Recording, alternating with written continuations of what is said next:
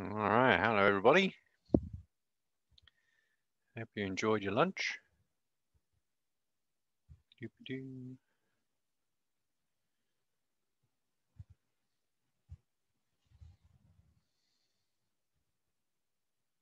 Yeah, I don't like eating my lunch fast, to be honest, but needs must and all that.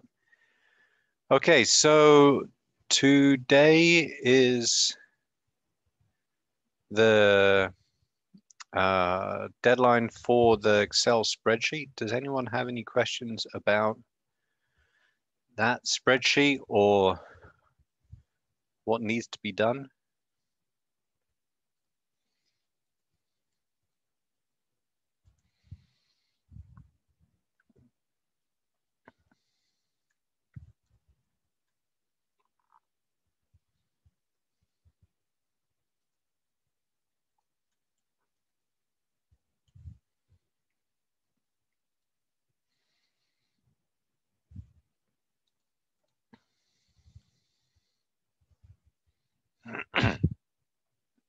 So email is fine. There's not a place on Blackboard where you can deposit. So just send it to me by email. Yeah, here we go. Well, go on to caps. Please remember to put your name in the file name of the file. Makes my life a lot easier. Then I don't have to rename it myself.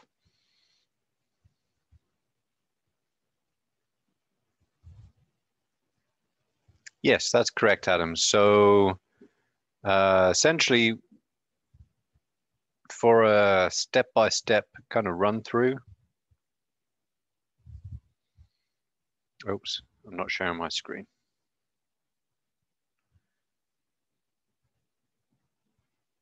Oh, snoring dog on the couch next to me. This video will, or Dr. Page will take you through all of it. However, you do need to have, where's the chat gone?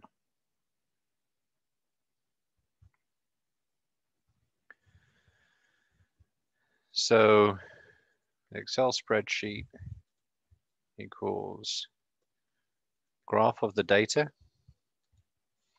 Now you can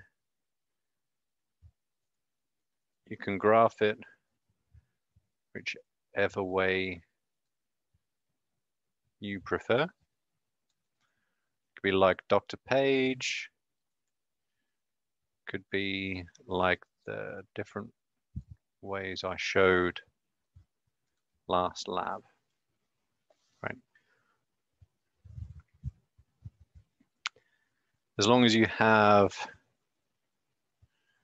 axis titles, clear key, looks nice, equals great. That's pretty much it. So again, there are different ways of graphing the same set of data, depending on what it is you want to say about the data, right? So think about what it is you're trying to say with that graph, and that will dictate how you draw it, like what categories of data you group together. You know, if you're going to be doing it by sex and phenotype combination, you'll have 8 categories. If you're going to have it by sex, by phenotype combination and observed versus expected, you're going to have 16. You know, so it varies just like what you're trying to say, how you want to say it.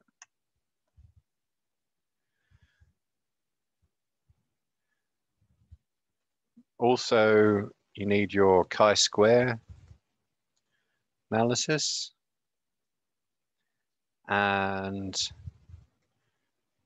odds ratio and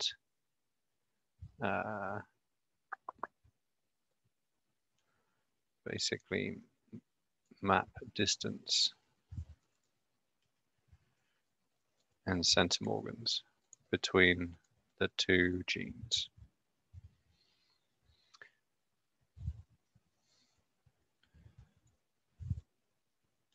basically everything that you're going to be putting in the results section of your mini lab report.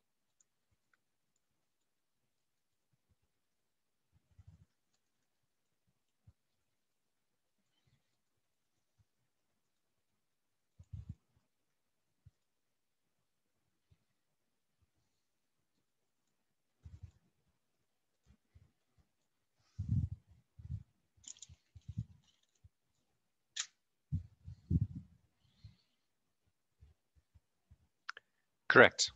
Yes, Adam. All of that comes from the data. Yeah, well, you should have.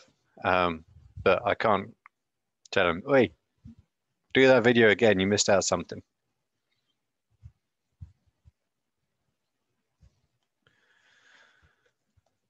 So the reason I want you to put the odds ratio in the Excel spreadsheet, and I'll send this out as an announcement as well afterwards, just so everybody kind of is on the same page, even if they're not like here right now. Just write that down.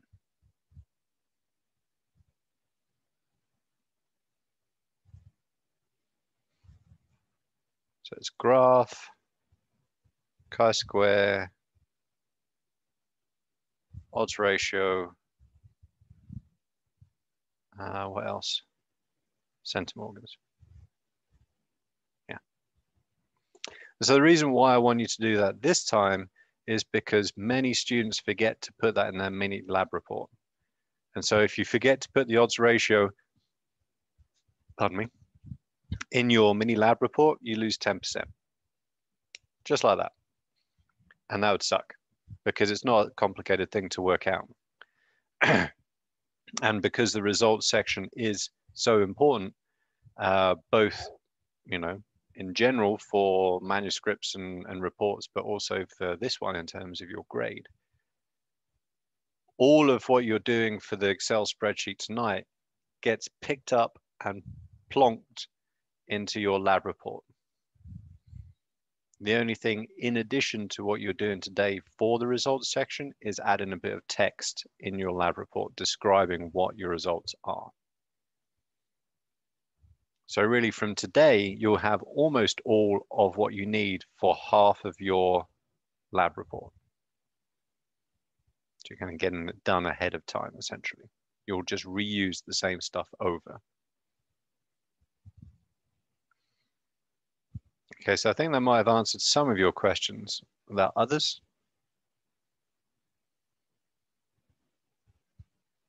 Because now's the time to ask. Can we find the odds ratio on maybe like a site or on how to do it on Excel? It's, I'm not sure how you do in Excel.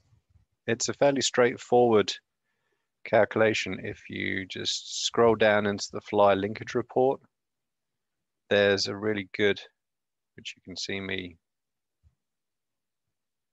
coming up to, really good description of how to calculate the odds ratio. Right, so essentially what you're doing is looking at the two different loci, the white locus and the yellow locus. For the white locus, you can have either a recessive or normal allele. For the yellow locus, you can either have a recessive or normal allele too, right? And so you take the data from up here. Here we go. So I'd add the data together for the sexes just because that increases the power essentially. So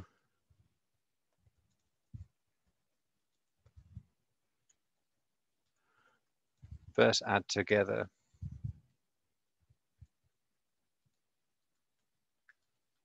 for the sexes, right? Then you fill out, a table, right? And so that table is basically going to be, okay, for the white eyes and yellow body combination, right? So that has the W allele and the Y allele, you'll have these two data sets combined together, like 1,000 or so, right? So that you put in here, right? Because that would be your white-eyed, yellow-bodied flies.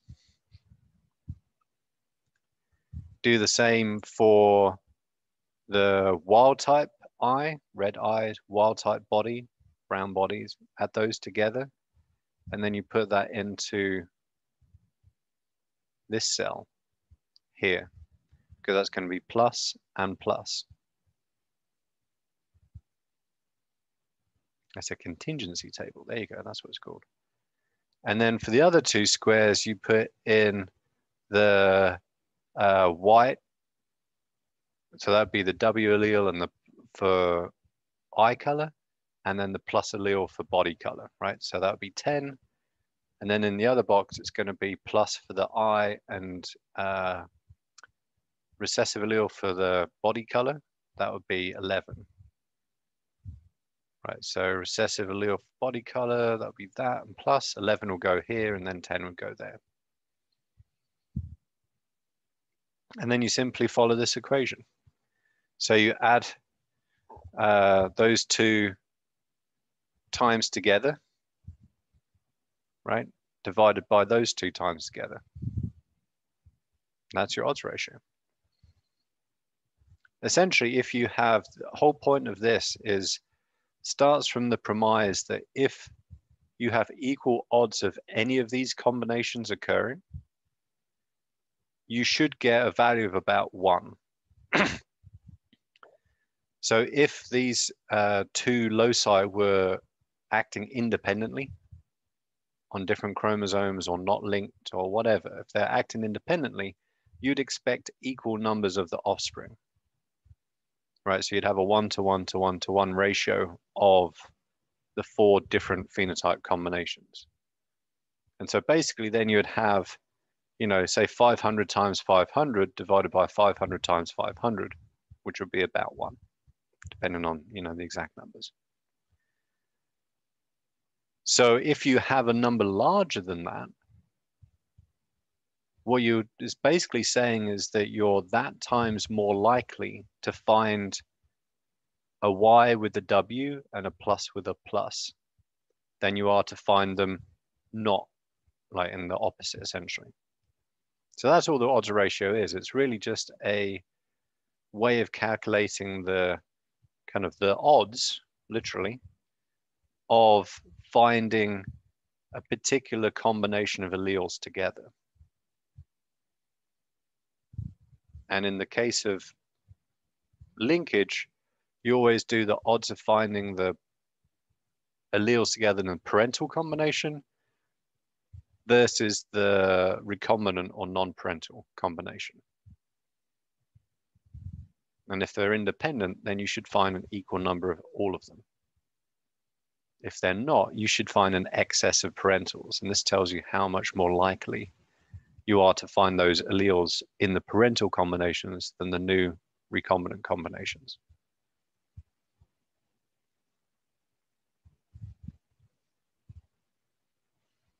Does that make sense, Adam?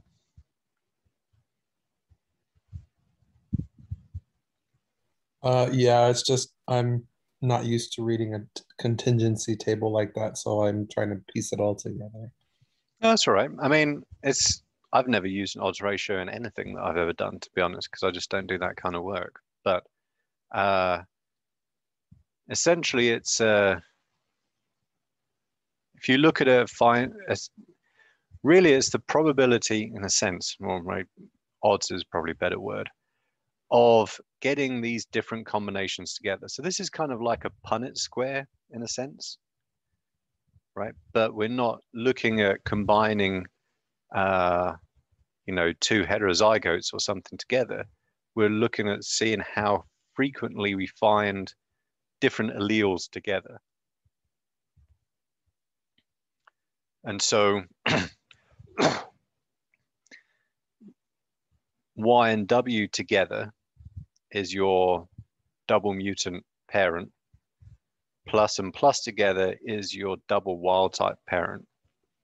And then WN plus and YN plus are the recombinants because they're the result of recombination between Y and W. And so if there was no linkage between Y and W, you'd expect the same number roughly of all of those 4 different combinations.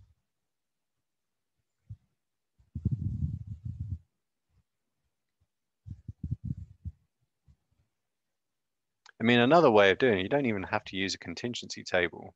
You can just follow this equation, really, where if you kind of add to it,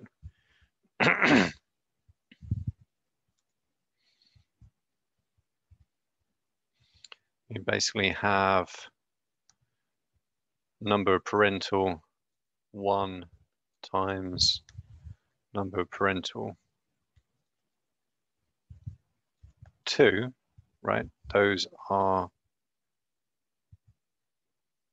kind of just another way of looking at it. Divided by number of recombinant 1 times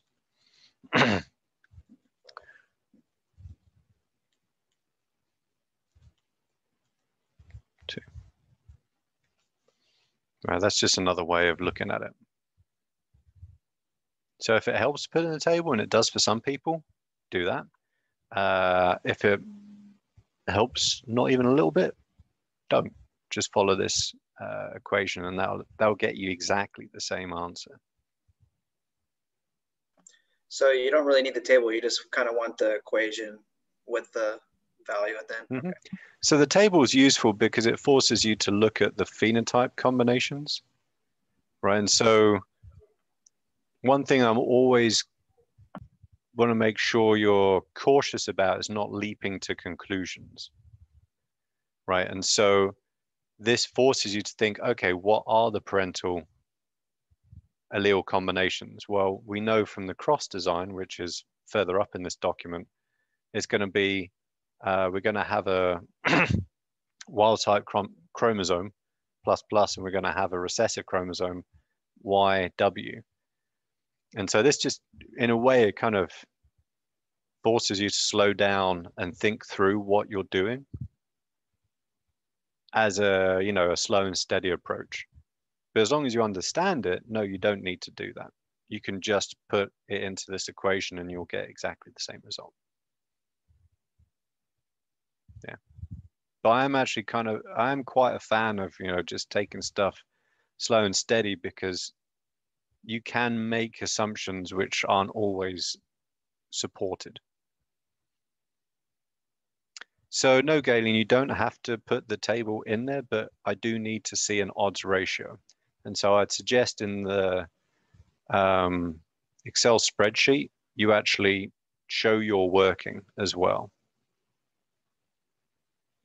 Does that help? Yeah, that helps. I was also wondering what you just wrote in your Word. Will that update for us? Yeah, I'll make myself another note. Okay. Yep. All Actually, right, cool. I need to upload the that PowerPoint too.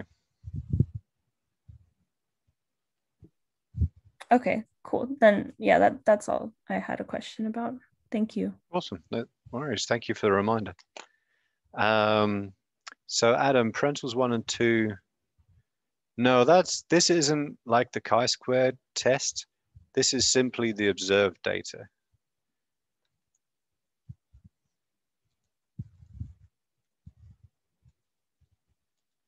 From the table. So this isn't based on any assumption whatsoever. We're not taking into account what we think might be happening. We're simply calculating the odds of getting particular alleles together.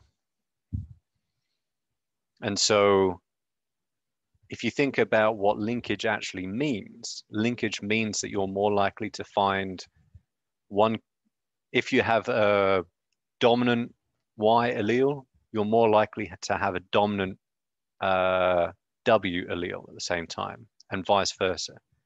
If those two genes are linked, if you have a recessive Y allele, you're more likely to have a recessive W allele than a wild type W allele, because those alleles travel together, they're linked. And so really the odds ratio is just a way of calculating what are the odds of getting dominant and dominant together, or recessive and recessive together, versus getting a different combination. And that's what the odds ratio is about.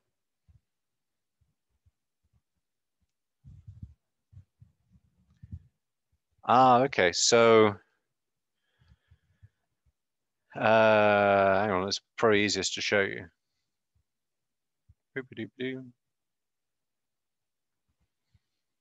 Okay, so if we go up here,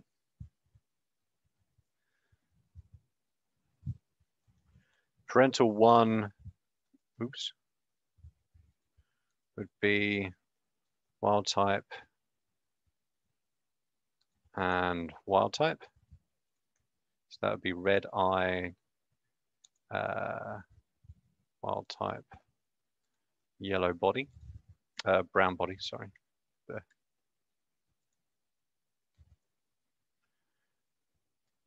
Parental 2 would be, come on, mutant and mutant, which would be white-eyed, yellow body.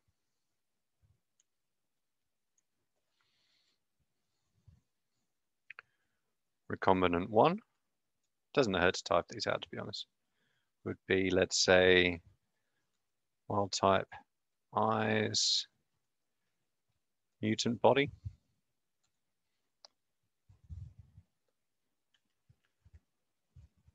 Recombinant 2 would be, what would that be? White-eyed, wild type, brown body. So essentially it's these 4 combinations here, right? So if you have 2 genes, each with 2 alleles, you have 4 different possible phenotype combinations. You have either the combination you see in one parent, so that's this parent, wild type. Combination of alleles you see in the other parent, all right, which is this one, which is the recessive male. That gives you 2 chromosomes, either wild type, or recessive. And so if no recombination occurs between those 2, you'll get only red-eyed, brown-bodied flies and white-eyed, yellow-bodied flies. If there is some recombination, you'll see some of these, which are the recombinants 1 and 2. If there is always recombination, either these are on different genes or they're so far apart on the X chromosome that recombination always occurs between them, you would expect an equal number of all 4. So a 1-to-1 to 1-to-1 ratio. And so if you times 1 by 1 and divide it by 1 times 1, you'll get 1. And so an odds ratio of 1 is basically all different combinations, all of these 4 are equally possible or equally likely based on the data. If you have an excess of parentals, in other words, linkage is occurring, recombination doesn't always occur between these 2 genes. They are genetically linked. If that is the case, then you would expect an odds ratio of greater than 1. Now, there's not really a way of saying, oh, it has to be greater than X amount and it's important. It's just a straightforward number, a basic, what are your chances?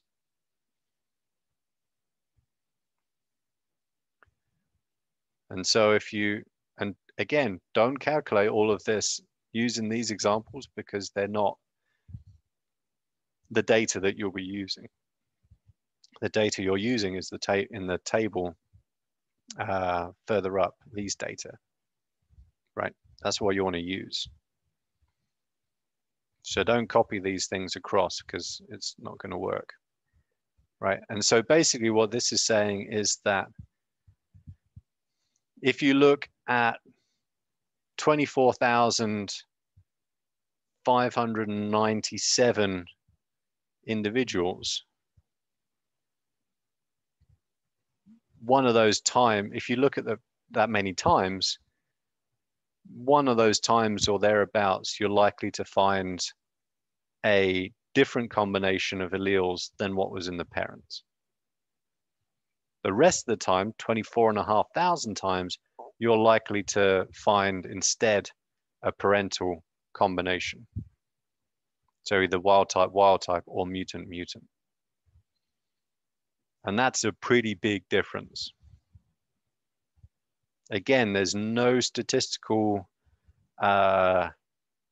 judgment that goes with that. It's kind of basically a mathematical observation. But it's a useful one. It's just another piece of information that you can add to your story.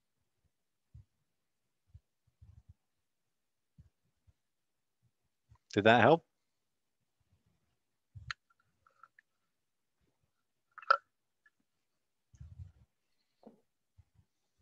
Did that clear things up, Adam? Cool, that's good. Okay, anybody have any other questions about this assignment for tonight?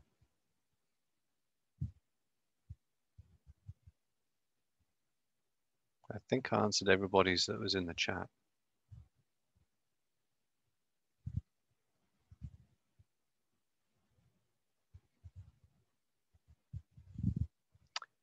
The link for what, Adam? It's by email only.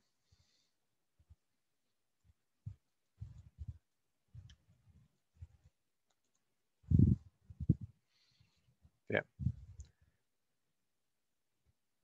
And Galen, yes, just the spreadsheet. And I'll send an announcement once we're done here, just as a reminder of what needs to be in it. And in many ways, that's more of a benefit for the people that aren't in lab that want to submit stuff than the ones that hear, because obviously you get to hear me say it, but it doesn't hurt nonetheless.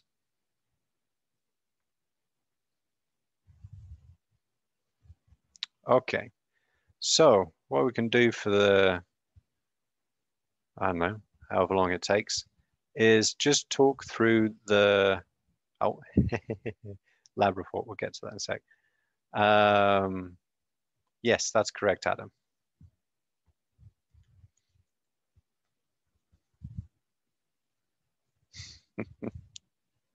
It shouldn't take you too long, hopefully.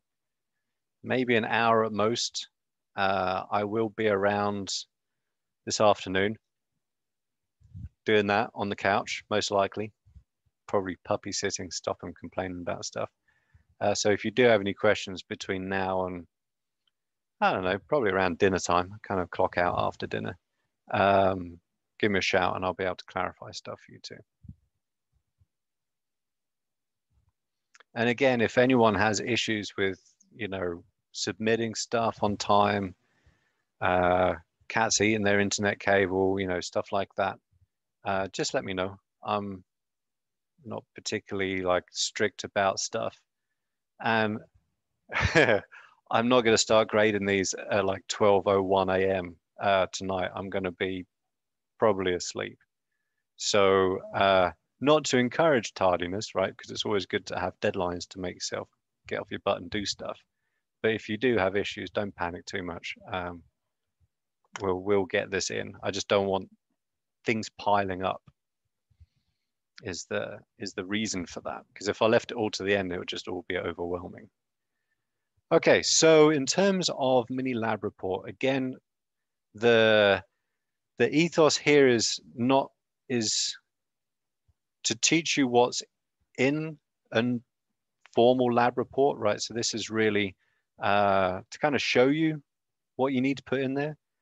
To, if you haven't done one already, to introduce you to the style, right? And this style, as I've mentioned before, isn't just a genetics lab or even a biology degree thing. This is how we talk about our work to the scientific community. So unless you publish in like Nature, which isn't very common, in which case you write it in a different format because they're particular about stuff. But by and large, this is how you talk about your work, right? So one always has to assume that the person reading your work doesn't know everything that you know, right? And A, they might not have the background, and B, they don't know what your question is, right? What is it that you're asking? Like, why are you doing this work? Why should they care, right? And so that's really what the introduction is all about. You want to ask a question, you want to tell someone, probably, might be the whole wide world that wants to read it, might be your professor, why you did this work, right? What was the question that you need to have? Hang on. This is something that I need to put in here.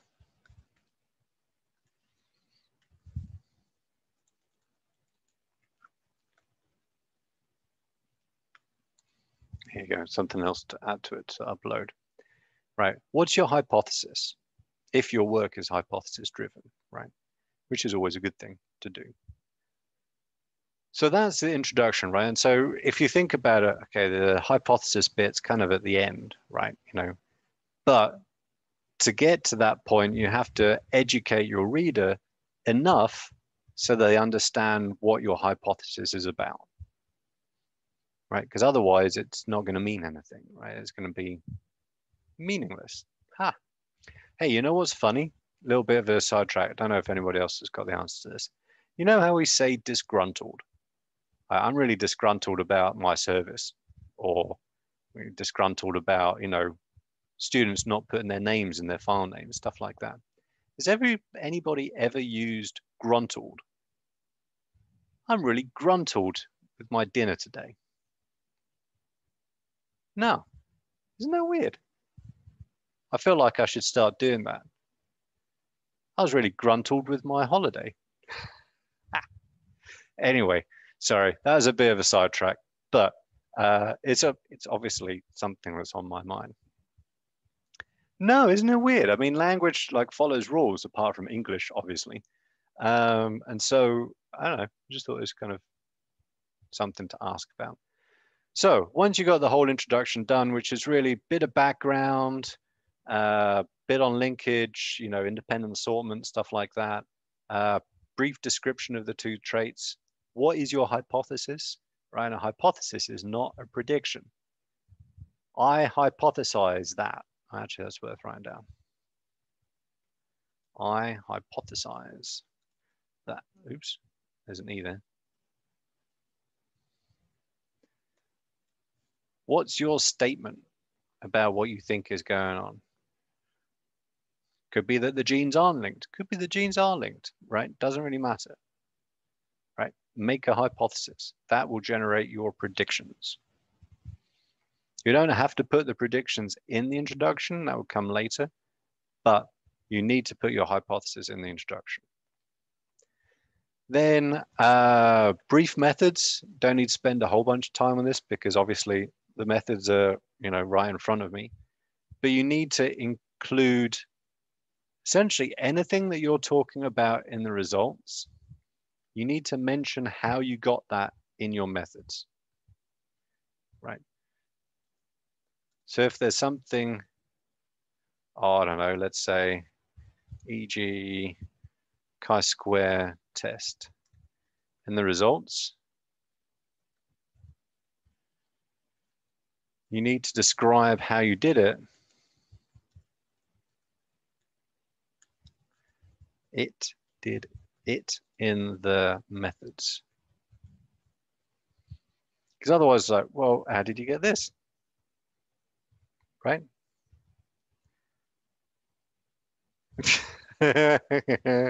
He's called Lil Sebastian.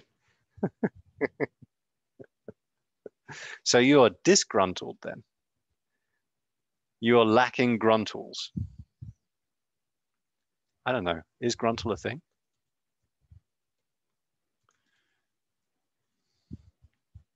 Who knows? That's a question for another day, I guess. So your methods needs to have a little bit about each bit, how you did the cross, how you did your statistical analyses of the data, right? Anything you talk about in your results, you should describe how you did it in the methods, right? That's the general rule of thumb. Now the results really is easy because you've already done it all. So results section equal all of the stuff from the Excel spreadsheet plus a brief narrative. And that basically means, what did you find?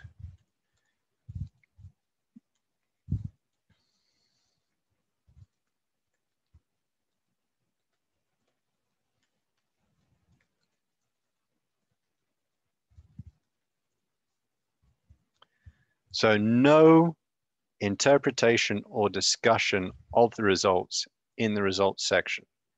So I don't want to see any, I think these genes are linked. No, that is discussion, right? Or conclusion, whatever you want to call it, right? Results is just a description of what you found. I found, ah, is that true? Where did you find that, Valeria? That's really neat. See, this is why you tell you stuff. Cool. So I'm not completely bonkers then. That's always nice to know. I shall use that word more often. It's clearly an underutilized word in the English language. I wonder what the equivalent of that in Spanish is. I don't know how you'd say disgruntled in Spanish. Anyway, that's for another day, I guess. Right, so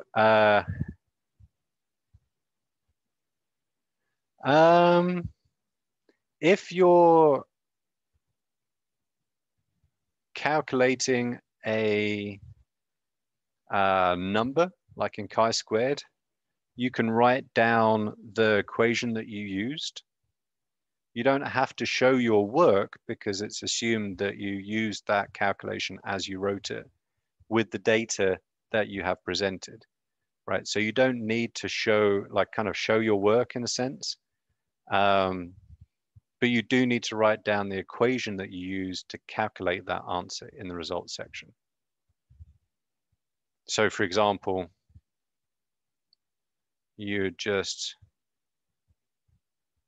basically this part here, or actually that. So that would be the equation for your chi-squared test. This would, oh, hang on. This would be the equation for the odds ratio, for example. And so the idea there is that if someone wanted to check your work, all they would have to do is to take the numbers from your results, use the equation as you described it in your methods, and they should get exactly the same answer as you did, using the same data and the same methods. That's basically the idea behind it.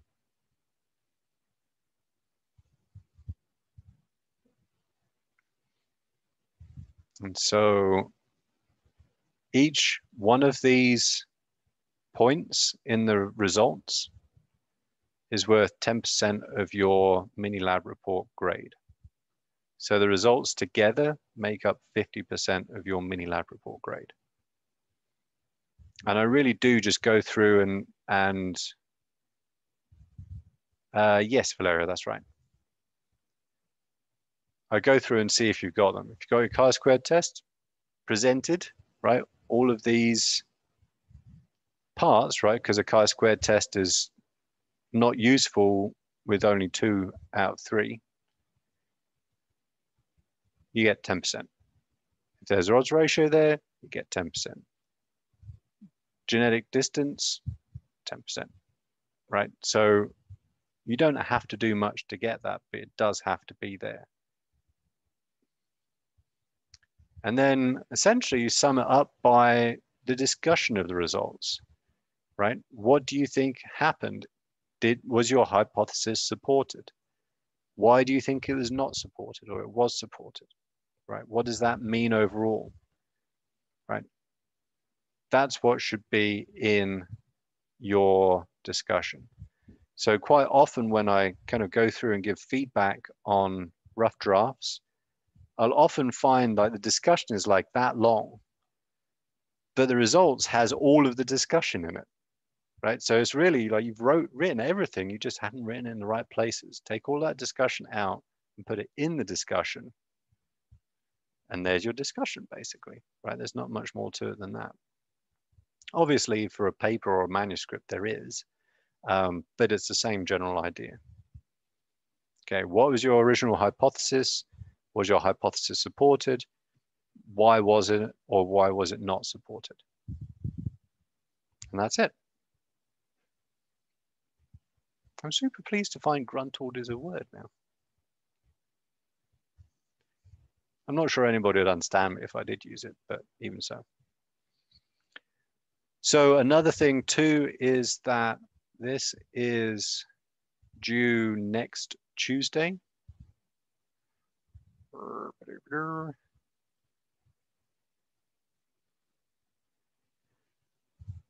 Pardon me. Yeah, Tuesday, 6th of July is due by email midnight, Tuesday, 6th of July. And I'm sorry that that coincides with an exam. Originally it was designed so it was due this Thursday, but I figured that wasn't actually enough time to get people feedback for their rough drafts. So that's why I kicked it out to next Tuesday. But then the downside is that that interferes with an exam. So we'll see. If people need more time, then we can extend the deadline. It's not super critical, but we'll just see how it goes. So if you want feedback, and I strongly recommend getting feedback, it's a very straightforward way of getting a really good grade on your lab report. Get a rough draft to me by Friday. Because, you know, I have 4th of July too. And I will be spending at least part of it not working and eating food that's bad for me and probably drinking as well. Oh, a little bit, obviously, because I'm a responsible adult. So that will give me time to go through them. Basically, what I do is I compare them to the, where do I have that? Doobie-doobie-doo. Come on.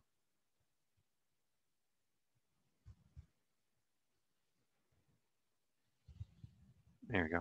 And this is in Blackboard too. Let's move that back over here. Right, so basically I compare them to this, right? So have you fulfilled the criteria of the introduction, background, brief description of linkage of the phenotypes or the genes, traits, whatever, and hypothesis? If yes, get 15%. Have you described all the methods that you're going to use in your results? If yes, you get 10%, right? So it's, I don't go into huge detail and kind of how beautifully you write, although I will give you feedback if you're writing run-on sentences or if your organization is kind of difficult to penetrate, things like that. but I'll let you know if you've got everything here that you're going to get graded by, right? And then most likely there'll be stuff missing. Sometimes there isn't. Sometimes people turn in a really good rough draft, in which case they don't have much to do before they hand it in for good. But if you get me that in enough time for me to get it back to you, so you can make changes by next Tuesday midnight, it will almost certainly, I pretty much guarantee that it'll improve your grade. I mean, obviously, I'm not the one writing the lab report, so it's kind of up to you whether you take my advice or not. But if you do, then it's perfectly possible to get 100% for this assignment. And if you do, that's quarter of your lab grade. That's what quarter of your lab grade will be 6% of your course grade. So that's over half a grade for your overall course grade. This is something that really makes sense to do well, and it's not hard to do it well. Anybody got any questions? Again, as always, if you got questions, ask. I do try and get back to, don't always succeed getting back by the same day. It kind of depends on what other stuff's going on at the same time, but I will be very quick to get back to you because I know that you have a deadline in a week's time. And get me your rough drafts. Really, really, truly. It's just, it amazes me every time I teach this course. I have maybe a quarter, if that, of my students submit a rough draft for feedback.